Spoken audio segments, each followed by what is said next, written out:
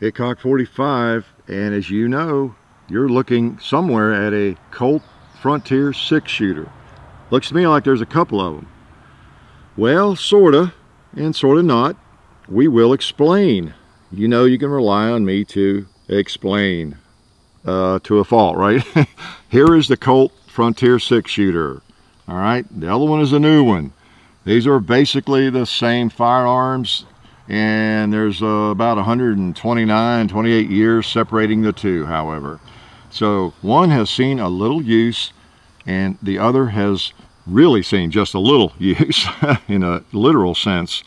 But that's what this is about. And before I shot it, lots of times we just start shooting right away. Well, this thing is so old, it was made in 1887, that we need to shoot black powder cartridges in it. And that's what you're looking at right there, okay? So I thought I'd show you a little bit about it before we actually take a shot. All right, this vintage Colt, it's really a single action. It's not necessarily specifically an Army, Colt single action Army, because it's a 44, and that was never really adopted by the Army. But most of us tend to think of all these as single action armies, Colt single action armies, all right? But technically it's not, and that's why they gave it the name, which you can't really see. It's etched on the barrel. I can barely see it. With a magnifying glass I can see it even better, but it says on the barrel there's an etching panel there, as they call it. It's really just about worn off, because it was just not very deep to begin with. It was just etched on the barrels the early years, and it says Colt Frontier 6-shooter on that. And that, of course, helps verify what it is. The barrel wasn't changed out or anything. So that's what that is. And that was made in 1887. Has ivory grips. No elephants were harmed in the making of this video. Those grips are probably as old as the firearm, or mighty, mighty close, because they are very, very old. Somebody, in fact, inlaid a quarter there dated 1886. And I don't know why they put an 1886 in there instead of an 1887, because the serial number dates this revolver to 1887. We won't quibble, okay? So one thing I was going to show you before I got kangaroo hair all over it. That actually is a kangaroo skin. Steve Lee brought us from Australia when he was up. But we thought just, the best skin for such a fine revolver, 2 fine revolvers and some fine knives. Brought out all the stuff that has stag handles or ivory, and there's just something special about ivory, and which is not as legal these days, of course, for some good reasons, right? We don't want people running around killing elephants just so they can, get material to carve something. But this goes way back, over 100 years ago. But stag is just makes a nice handle, doesn't it, or a grip. Beautiful stuff. Most people really, really like it. Maybe you don't. Maybe you prefer wood, or maybe you prefer something from one of the laminate trees we grow here on the place. But they're pretty, I think. This goes back to the black powder frame. And before it gets dirty, because, oh man, it gets so dirty. I fired a couple of shots a little bit ago and had to do some cleaning on it.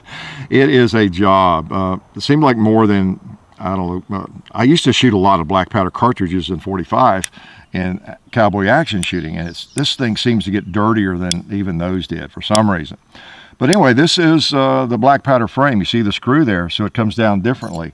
You got to take that screw out before you can get the base pin out. Okay, and that was changed in the 1890s to that traverse pin that goes across. So one of the things I wanted to show you in the video, which I thought we'll just start with that, because while they're clean and how they come apart, all right, and you're pretty familiar with this probably. I'm not going to take it down totally, just going to field strip it, all right. There's your bushing, your cylinder, and there it is. Colt single action, basically, even though it's called a Frontier 6-shooter, all right. There's that one.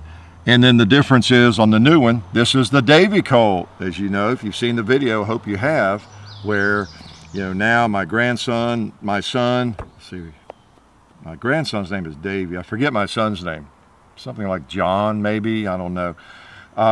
has one, and I have one. They're all consecutive serial numbers. If you haven't seen that video, take a look at it. You'll see all three of these firearms. But this is a new one. Wow, that kangaroo is shedding. We must have got him in the shedding season here, didn't we? So with this one, you half cock it, and you just push this, as many of you already know. I won't mix up the pins here. And take out the cylinder, the bushing. I'll lay it over here, away from that hairy kangaroo, and you've got the same firearm. You know why? The same company made both of them, and they're both Colts, but there's, again, about 128, 29 years separating the manufacture of this from this.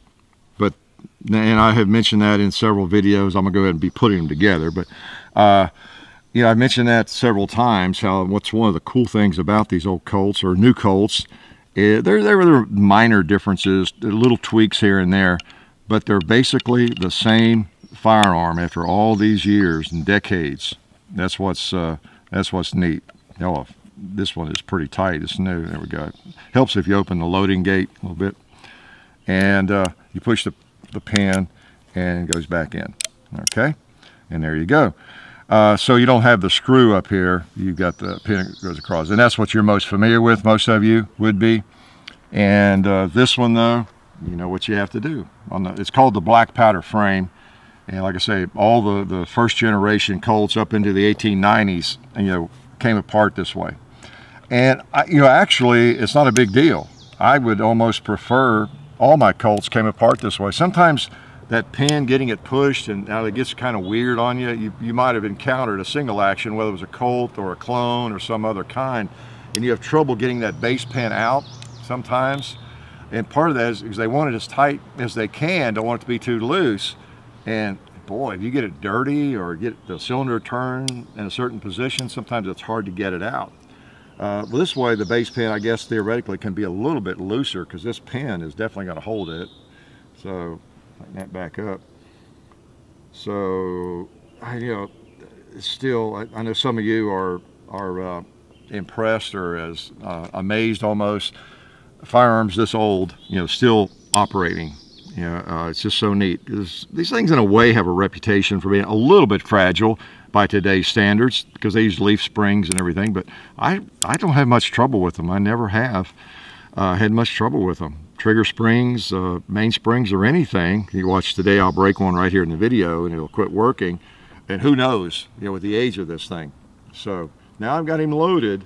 Now I've got to fire black powder in it, and I don't load black powder in 4440 cartridges. I never have, and I don't ever plan to. So I had to buy some of those, because I'm not going to shoot it very much anyway. So I'm not going to gear up, you know, to do. So, oh man, all that being said, you know, it's a happy day when I have a Colt single action in my hand. I don't care if it is called a Colt Frontier 6-shooter.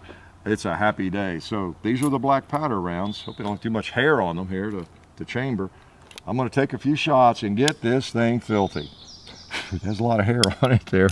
We might have made a mistake, John, putting that kangaroo thing down there. We'll see. The tolerances aren't too close, so it should operate okay. Especially if it'll operate all that black powder residue you're going to see. So take a good look at it. It's the last time you're going to see it, that nice patina and beautiful gunmetal, okay? You know, when you buy a car, or you get something, one of the popular colors is gunmetal gray. Well, guess where that comes from, okay? All right, I even got my El Paso's saddlery rig out here. This is the holster. This is my Davy holster, as I call it, for the 3 consecutive serial number Colts. But this is a 7.5-inch barrel. Fits beautifully. Like I say, they just haven't changed them much. Now, once I get it all shot up and dirty and filthy, maybe I won't put it in the holster. Okay. All right, what should we shoot? I got rags here, clean my hands and all that. And just by the way, most of the cowboys back in the day that wore rigs like this, because this is a pretty authentic rig, they also wore shorts and sneakers like I wear. All right, let's shoot something. This one prints just a little high, but the windage seems pretty good. So let's shoot the stop sign, or at it. Boom! I love it. I love it. Let's try that 2-liter there.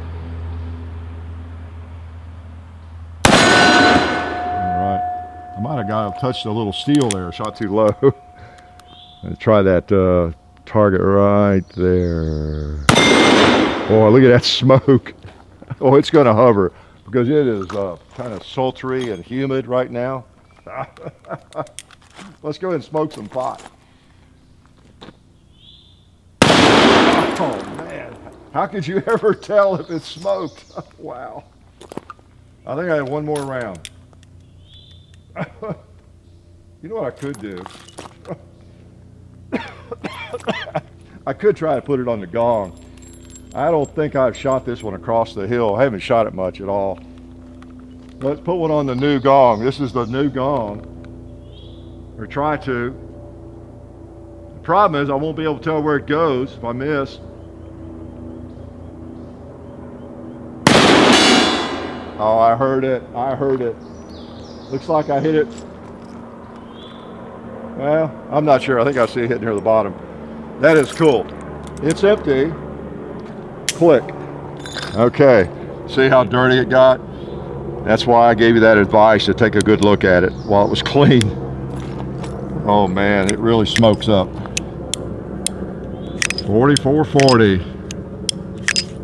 My first experience with black powder in 4440. I hadn't even had experience in 4440 until about, I don't know, a couple of years ago when we got those Henry rifles that were chambered in this cartridge. And of course I don't shoot black powder in those. I shoot just, you know, regular modern, you know, powder in 4440 in those. As well as that rifle over there, the Model 92, is a 4440 chambering, okay? And the reason I brought those out is to educate you just a little bit if you need a little education. The 4440 came about in what year? Some of you know because you've seen our videos that had a little bit of educational value. The one called 1873, great year, whatever it is. Well, that's the year that Winchester came out. Sorry, Federal. Sorry, got to talk about Winchester. Winchester came out with that cartridge in 1873, and they came out with that gun, and guess what it was chambered for? The 4440, actually the 44 Winchester it was called, or 44 WCF, Winchester Centerfire. That's what WCF stood for. Now this one's in 45 Colt, so just forget that, pretend it's not. But this rifle, this is a reproduction. When it was new, the originals, it was introduced in 4440, 44 caliber.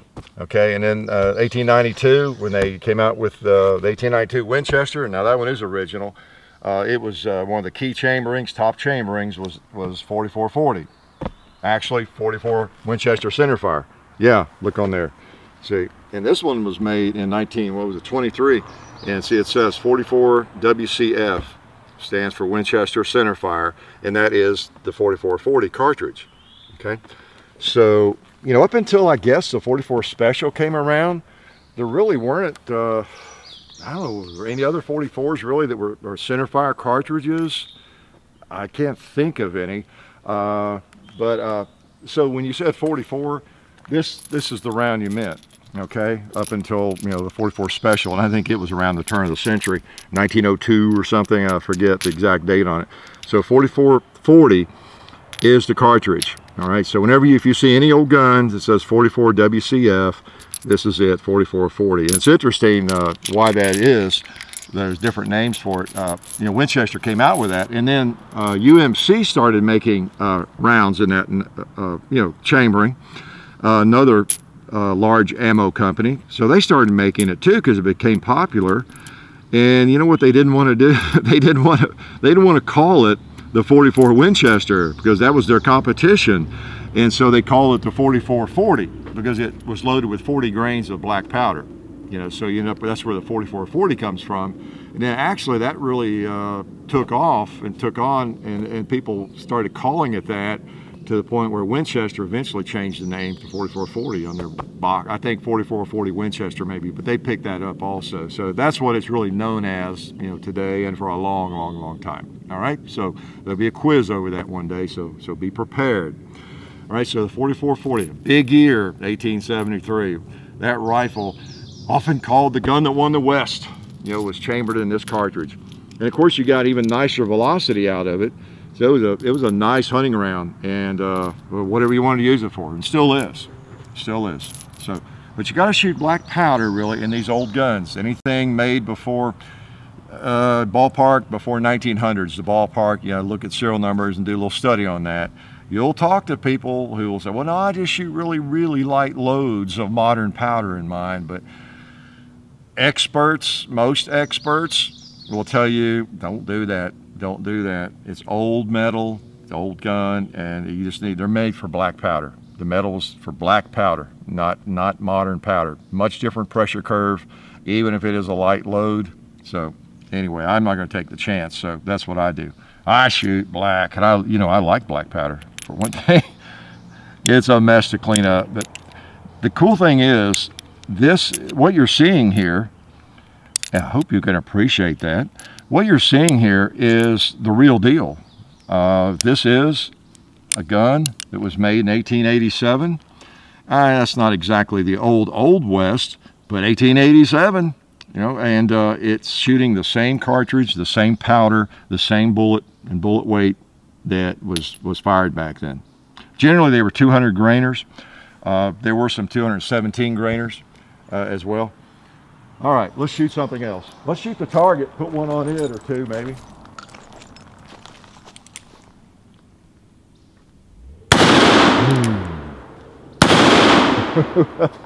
This might be my concealed carry gun. I'm gonna shoot a 2-liter here.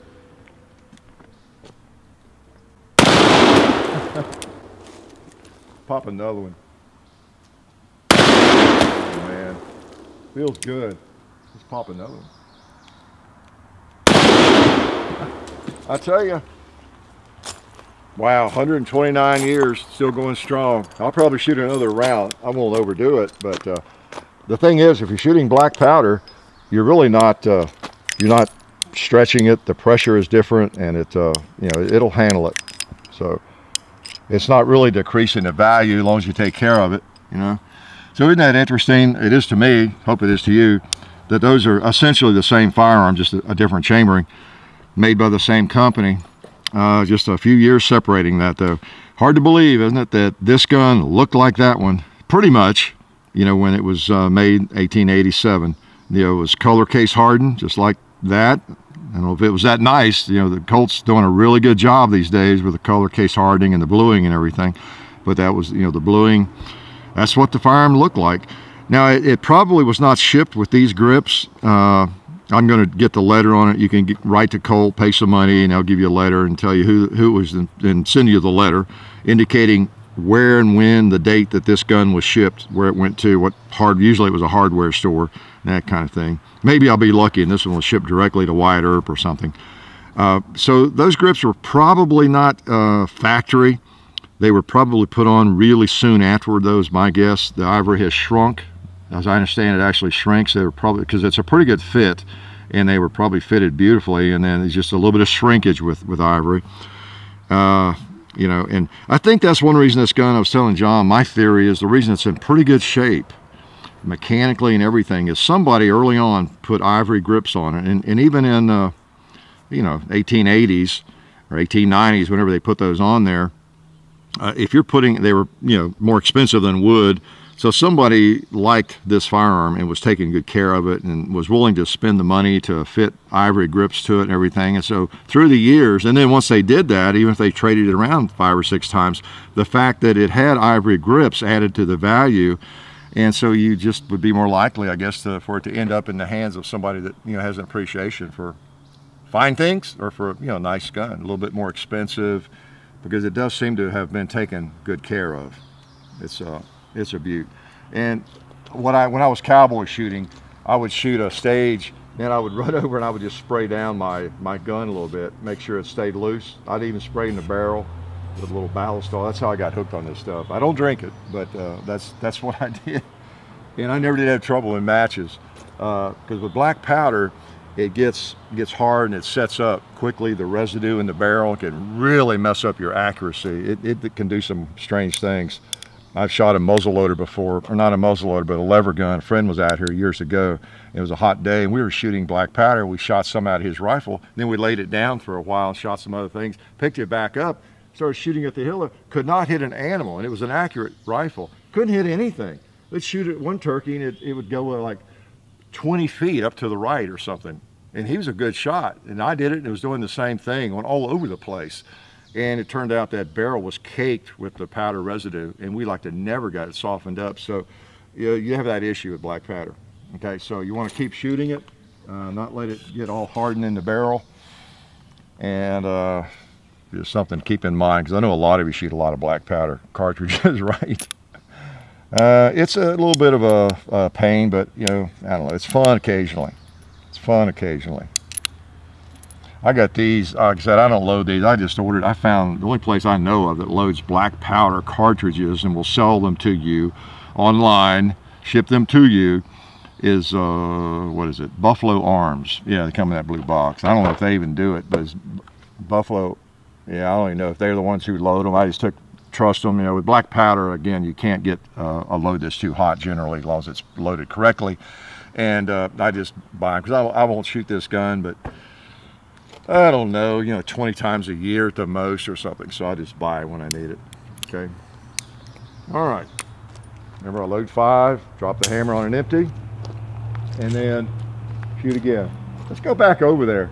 That was kind of fun. Hit the gong. I'll see if I can hit it again. Try him one-handed.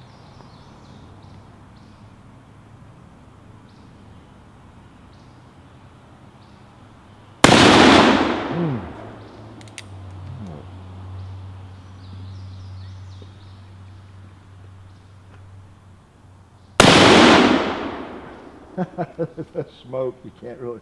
I'll hold a little bit lower.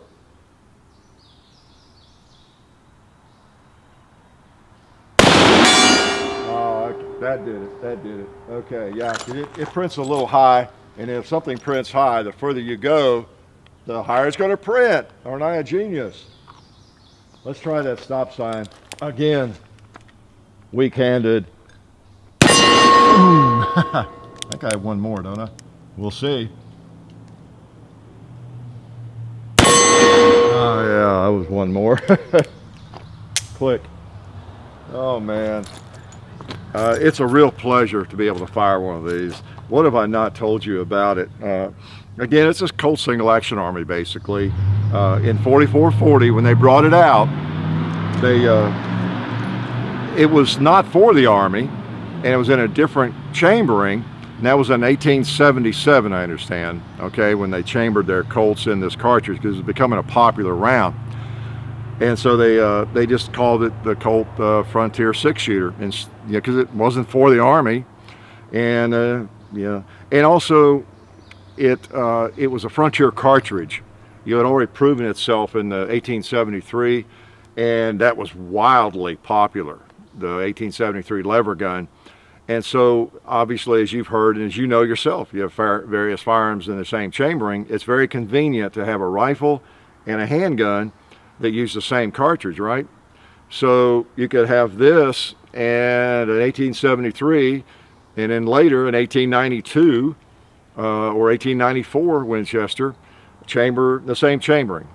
And so that's pretty common, you know, on the frontier to have handguns and rifles using the same cartridge. You know, and that would be pretty convenient, right? Now the 45 Colt was still the king, I mean, when it came to these in terms of the number of them made. They far surpass the other chamberings in the Colts. But I think 4440 was second, maybe. Excuse me, Mike Venturino, but I've read all your books. I just don't remember exactly, but I think it was number 2. And but anyway, that's pretty convenient, you know, to have both. 45 was a little more powerful, but the 44 was, you know, not a lot of different, right? Not a lot of difference. Okay. And so you had, you know, a rifle and a handgun, used the same chambering. That was really nice. I'm trying to think of anything else about that cartridge. Like I say, there were some in 217 grains, but they kind of settled on 200 for the most part. Then later, in early 1900s, after the 92 came out, which is a very strong lever gun, Model 92, and the Model 94, they, I guess Winchester started amping up the power factor on them. And they were going up from like maybe around 1,200 feet per second up to around 1,500 because you had a really strong action in those lever guns. So it gave more versatility to the cartridge. And supposedly it's taken as many deer as the 30-30. You know, it's just it was used extensively, that cartridge, no kidding. The Frontier cartridge.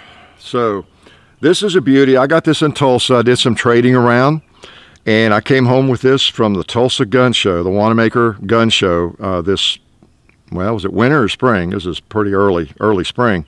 I've had it for a while, a few months now. So it is just a jewel. It really is. It's not one of those you can go out and shoot 500 times. You know, you're not going to buy bulk ammo for it or anything like that.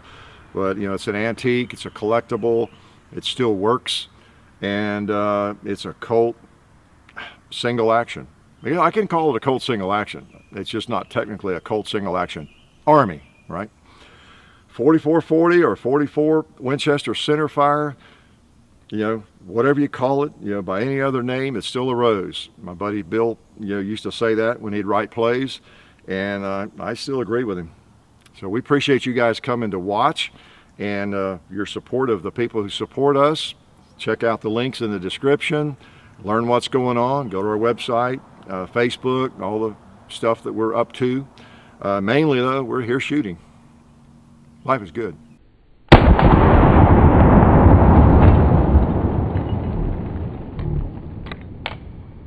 Well, I hope you guys enjoyed that, because I know I sure did. Well, I've got you here. I wanted to let you guys know about our friends over at SDI, the Sonoran Desert Institute. They are a fully accredited online distance learning program where you can be certified in gunsmithing, and you can also get an associate's degree in firearms technology. And they also do a lot of work with veterans. They accept the GI Bill. They also have hands-on experience, even though it's a distance learning program.